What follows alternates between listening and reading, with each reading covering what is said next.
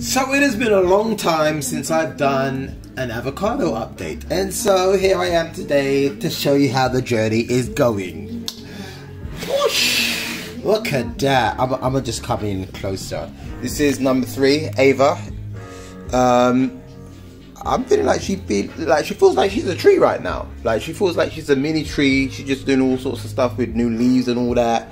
You know, I'm happy. There were the other two who looked like they were in an endangered species, let's put it this way. And I'm just gonna pull in, number 2 now. Pow! Number 2. What? The size of those leaves. What is going on here? So number 2 is really caught up. I feel like number 2 is probably bigger than Ava right now, which is mad because a few weeks ago, like, I nearly threw this seed away.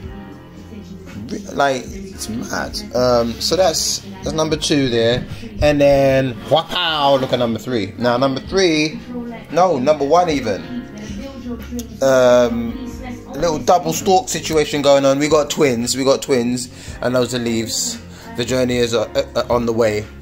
What's really interesting to me about this this trio, this little trinity of mine, it actually reminds me of a biblical scripture: the first shall become last and the last shall become first.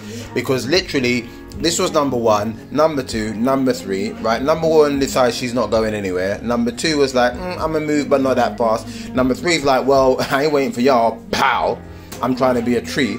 And then within the last few weeks, number 2 then says like, yo, I got leaves too. And then number 1 afterwards was like, oh, so you guys feel like you're gonna outdo me? Well, I'm gonna just come with 2 stalks. How about that? I'm loving this journey so far.